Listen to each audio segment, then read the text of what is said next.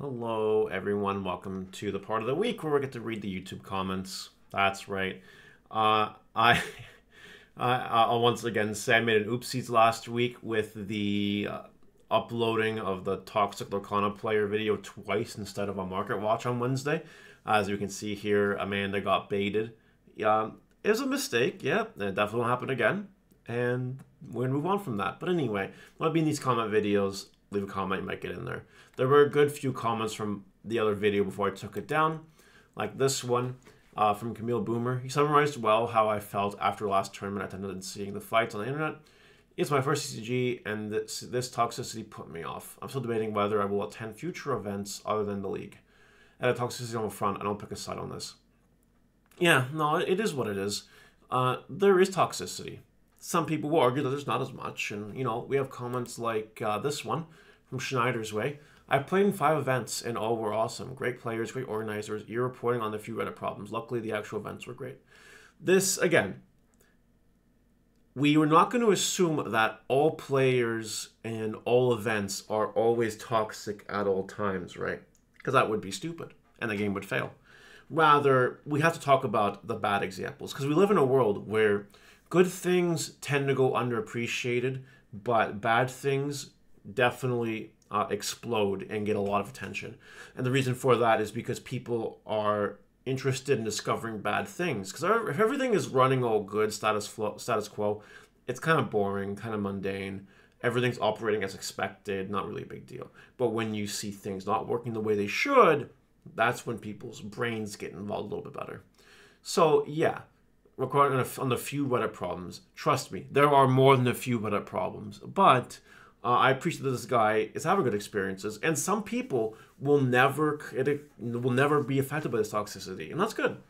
But some people will, and it's about navigating it and trying to reduce it so it doesn't ruin people's days. Now, from Malintent, the Inkwell already removed his post. He got his story mixed up with someone else's. Very sad to see content creator attack players without verifying. That is sad. I'm nothing to add to that. Us content creators are humans. We do make mistakes, right? I uploaded the same video twice last week, for instance. Funny mistake. Life happens. However, mistakes that actually hurt other people or cause distress to other people are not on the same level as like innocent random mistakes, right? If we're going to be, attacking someone, there has to be proof. There's gotta be. I'm surprised that this content creator posted something without proof like that. But, it's probably a one-off. That's never gonna happen again. So we'll move on. Cars of L Gaming.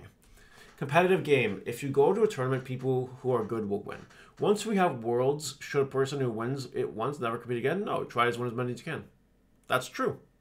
I don't know what this comment is relating to, but it is true that people that are competitive will continue to be competitive and will not stop being competitive, and that's kind of how competitive scenes are born, just by more and more competitive players entering the game each and every year, really raising the cap, the skill cap, I should say, of everyone there, making everyone better for it.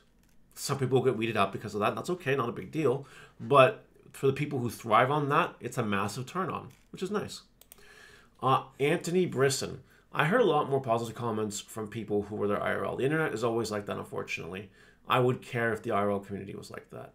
And then someone responds, depends on where you are at IRL. Also, Texas full toxic players. I had an awful week playing some championships, and I'm going to take a long break from any sort of competitive Lorcana play.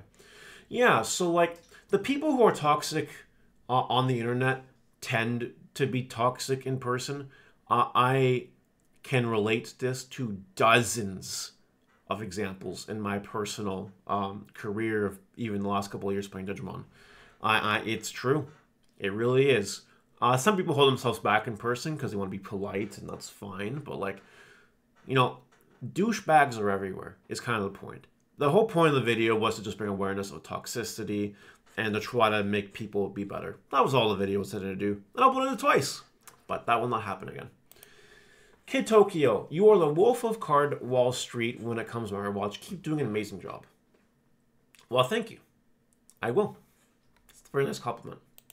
Nicholas Check. Great work and a quick few questions. Any notion of whether cold foils are equal to relative values of enchantment cards? Some go for quite a premium for tournament play alone. If Lorcana refuses to print more, what in turn would be value indicate as a long-term investor?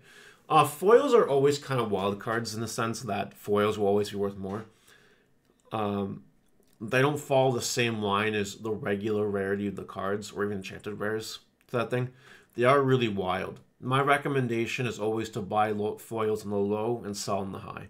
I would not buy them TCG Player. I would buy them, locally or in person for cheaper than TCG Player has, and then try to sell them or invest if you think it's going to be worth a lot.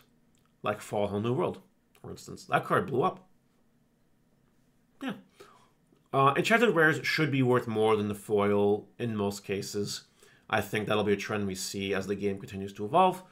But yeah, long-term investor, again, for long-term investing, the only things I'm long-term investing in this game are first chapter booster boxes and the D100 promos and, the D100 sealed box thing and the D23 Expo promos. That's all I'm hoarding. And that's it. I'm not investing in anything else per se. Anything else I buy will be for either for the immediate quick flip of the churn and burn of a business, or for a short-term investment. With some maybe longer investments, like for example, Mickey Mouse Trumpeter. I keep buying those under $2 when I see them, and eventually they will go. They're just sitting in a box right now. Hope that helps. Yeah. Thanks for answering some of our questions. You're welcome, Samuel Bordeaux. I'm glad you enjoy it. Six Face. Turn 1 Little Queen. Turn 2 Big Queen. Turn 3 Ariel. Turn 4 second card on the right. Bananas will be had. It is true. I had to look up what cards he was talking about in this sense. But yeah, there will be bananas in set 4. There's a lot of shenanigans. But that's just power creep in the way it is. Moogle. I appreciate you going through these cards. Just a note on 313. I thought the same thing about the combo of Mystical Rose and Emerald Beast. But those little yellow cards in the Inkland boosters say that moving damage is not the same as damage indicator, meaning that Rose's effect won't cost Beast effect. That's unfortunate. I'm glad that someone commented that because I didn't catch that at all. Very good to see. And really unfortunate it doesn't work that way, but I guess that means just one less shenanigan in the set to abuse. Finally, Mega C. Kaiser brawls in early Ruby answer to all things like Singer Ariel, Ursula Deceiver of All, Haram. It hits something fairly key in old deck archetypes as an inkable. I could see it getting teched in. It's worth having to stop an Ursula doubles Singing Friends or Sunchill alone. I agree with that. I think it will see a little bit of play. What I really wanted from this comment, though, was the response from Ben Larkin. Yep, card is quite strong. Some odd takes in this video. Well, Ben Larkin, you're the idiot for not telling me what my odd takes are. If you think I have odd takes, explain what they are and why they're odd. Otherwise, I'll never know. Like with Mugo's comment, didn't even think about the moving damage versus damaging thing. And I was corrected. If you're going to offer a comment like that, at least offer what the odd take is and why, so we can learn from it and move on. This guy is just a dumb keyboard warrior. And that's an attack, but there's proof. So there you go. That'll do it for today's video. Let me know what you guys think in the comments, and I'll see you next time. Bye.